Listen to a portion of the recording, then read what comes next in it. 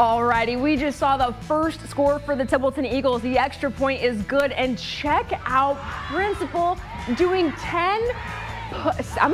she's doing 7 push-ups to count for the 7 points on the board, with the student section cheering her on. Still first quarter, 3:48 on the clock from the 7-yard line. The senior Kalagna with his second touchdown of the night adds 6 to the board. The extra point attempt is good, and Templeton leads 14-0. We head to the second quarter, just under 8 to go. First and goal with who other than Kalagna. His 3rd touchdown of the night. He would have 4. Fly, Eagle fly.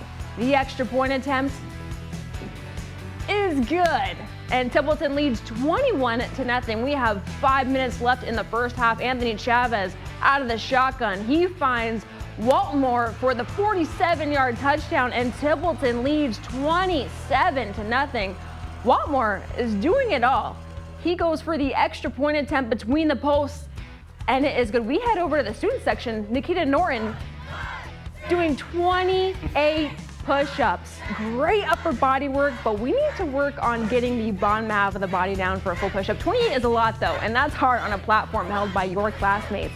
Templeton wins their home opener 49-0. The defense did what they set out to do, which was holding off Fireball's best rusher, Ryan Luna, a big fat donut for the away team. Templeton hosts the West Vikings from Bakersfield next week at home. Kickoff at 7 p.m.